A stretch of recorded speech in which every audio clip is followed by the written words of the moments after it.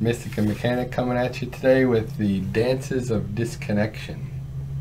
Now this is a model that Justice actually taught me, and it's been a little while since he's explained it to me, and so he's going to show me again how he uses it. And it was invented by Sue Johnson, who's the person who created the emotionally focused couples therapy, also known as EFT. Not to be confused with the emotional freedom technique or tapping. It's also effective. Yes. Maybe we'll talk about that at some other date. But so emotionally focused therapy is a really wonderful type of therapy that's rooted in concepts of attachment and intimacy, as well as even systems theory. So I really love how it dovetails with so much of the other stuff that we're talking about. And what we get to do with talking about these dances of disconnection that Dr. Sue Johnson found out about in her research is that we get to map our relationships. And so what we're talking about, what she says is that it takes two to tango, and say like this is me over here, and I gotta make it a little bit more than just Jay.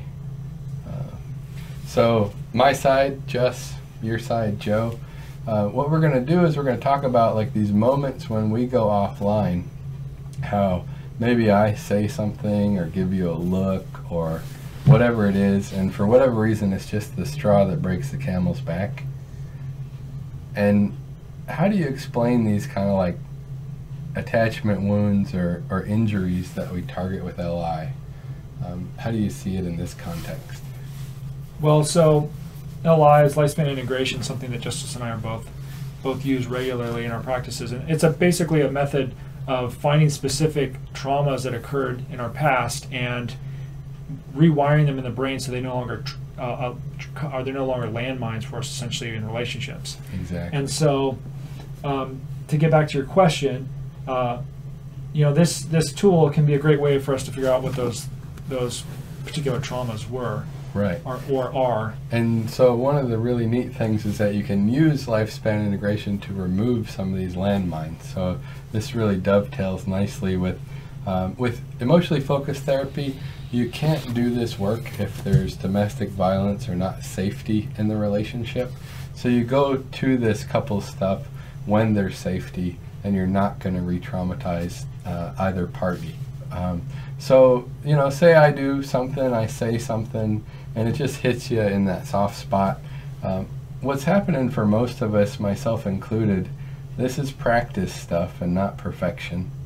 And so we both have our stuff. We both come into any interaction with our history and who we are. And so I say something that it upsets you. How do you usually notice yourself responding when you're hurt? Typically for me, the first thing is irritation. Mm-hmm. So I'm going to just put an I for irritation. Really I would have said the same thing for myself and put an A for anger or agitation. Same thing. And so you're talking about the cycle here. So I say this thing and it hurts. Mostly what we see is that almost as if there's a water line here. The hurt is relatively unconscious, and we don't want to hurt. Like, who wants to feel bad, right? And so we skip through that bad feeling really quick, and it might be old stuff that we're really well versed in. And so then you're irritated at me because I said or did this thing. What are you going to notice about yourself next in your process? Usually I pull back and start thinking about who's to blame. Yeah. What's the problem here? Is this my stuff? Is this his? So right here I'm just writing thinking and what Joe's saying, blame. And it's sort of definitely a retracting, like sort of checking back from the relationship. And sometimes I even talk about kind of like a way in which people might even kind of go away. Yeah. In that sense. And this is like looking in the mirror for me. This whole approach is really wonderful and a destigmatizing, same as flipping your lid. This happens to all of us. This is how we're wired. This is kind of human stuff, not there's something wrong with you if you're doing this kind of thing. So thinking, blame, you go away. Do you ever say anything back or like say any of the blame stuff or try and fix it or anything like that? Well, I'll argue my case. Okay. I'll come up with some sort of retort, some sort of logical reason why whatever was said doesn't work in a particular situation. Yeah. Probably. Yeah. Right. Why it doesn't make sense, right? Yeah. To you. And this is like looking in a mirror, like I said, because, then you say why you make sense and why you're not an asshole, which maybe the old stuff says, right.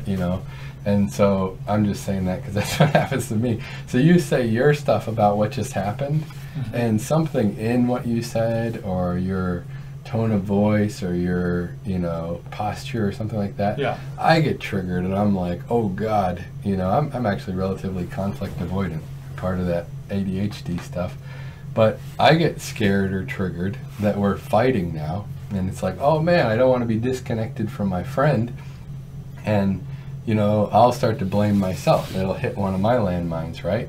And I'm super well versed in I suck. So if you can read it or not, that says I suck.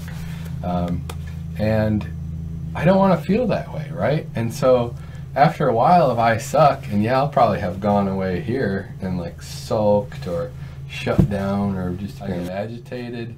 I start to, defend myself. What you're saying is not true. I'm going to build my case and defend myself. And like we've seen with all this flipping the lid stuff, right? Now, unconsciously, even though you're my friend, you've become a threat to me, and hopefully unconsciously, I'm making this up on the spot, kind of, I'm like, I'm going to make you hurt like I hurt, So I'm going to hit you, this time I'm doing it on purpose, and I'm like, well, you suck, so there, and right. This is why, right? And you'll see this, like you're going to talk to us more about with kids, too. We meet people and we click with people that have corresponding attachment stuff.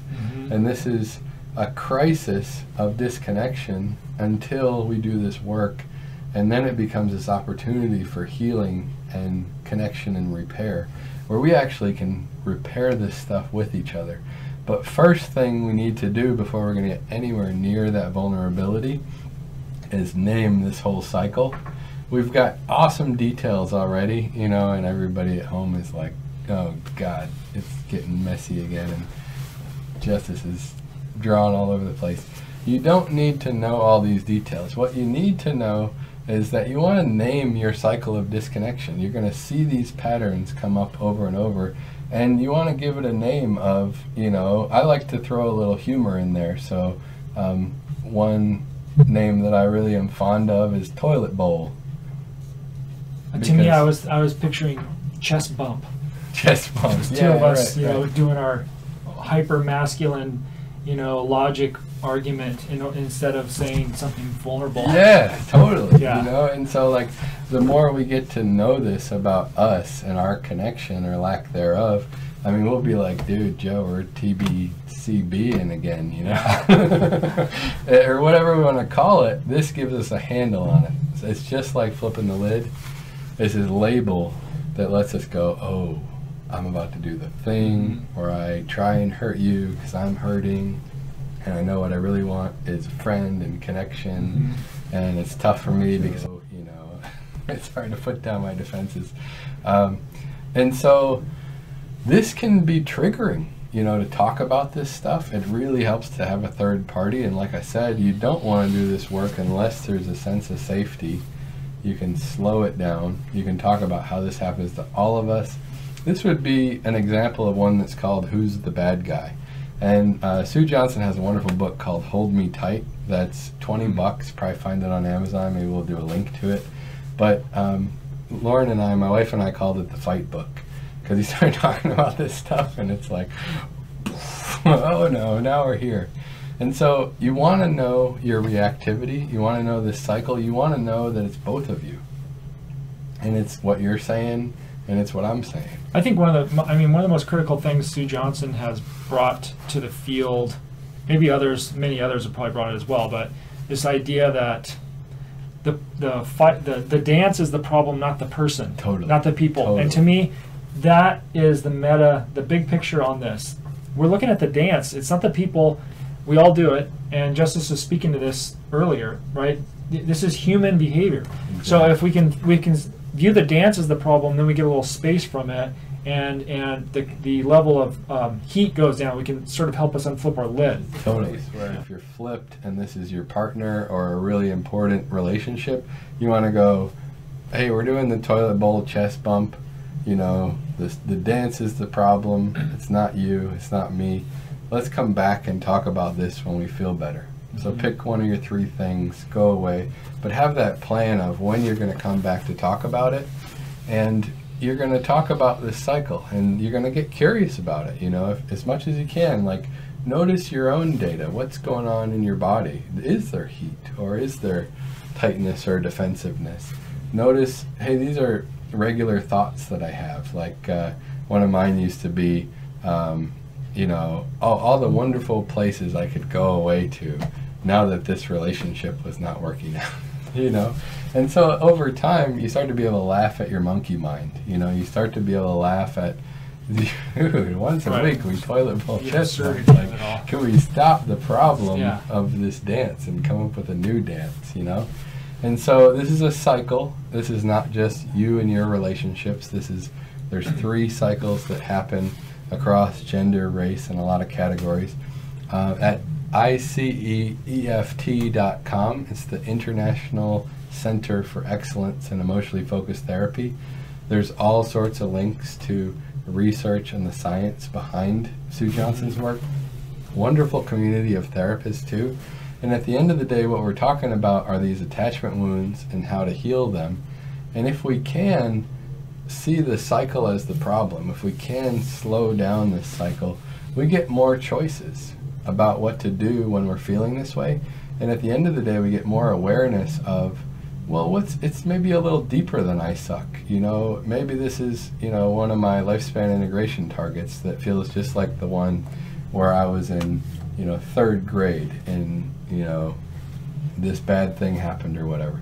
But if you can start to talk about your vulnerability, if you can start to own your reactivity, this embarrassing thing that we all do, flipping our lids, when it becomes more and more safe, with this layer of speaking from a place of embodied vulnerability, where we've like slowed the whole thing down.